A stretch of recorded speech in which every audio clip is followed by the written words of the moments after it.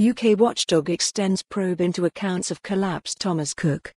The UK's financial services watchdog has extended its investigation into the collapse of package holiday giant Thomas Cook. The Financial Reporting Council, FRC, announced that its enforcement division will now analyse financial statements by Thomas Cook's auditors stretching back to September 2017.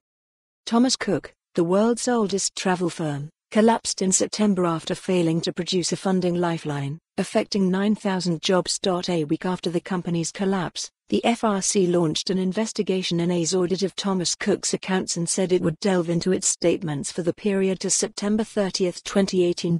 The watchdog said it will now extend its inquiries by a further year, more than 2 months after starting the process, but did not reveal any of its current findings. Investigations into the audit of the financial statements of Thomas Cook Group plc https://t.go/206 at QC2Vs, FRC, at FARC News, December 19, 2019.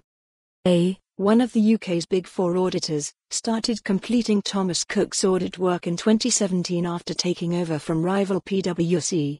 Over the past 2 years, the collapsed tour operator had 3 different finance chiefs as it failed to drive profitability and reduce the company's significant debt burden. In May, Thomas Cook reported a £1.5 billion half-year loss and issued its third profit warning in a year in a set of accounts, which also saw A warn that there was significant doubt over whether the travel firm could continue as a going concern. In a statement, the FRC said, "The matters being investigated by the Financial Reporting Council concerning A's audit of the financial statements of Thomas Cook Group for the year ended September 30, 2018 will now include an investigation into A's audit of Thomas Cook's financial statements for the year ended September 30, 2017.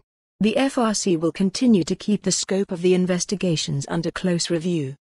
The FRC aims to complete all of its investigations within 2 years and has the power to take A to tribunal if it finds evidence of wrongdoing. For more on this story, visit the news article link.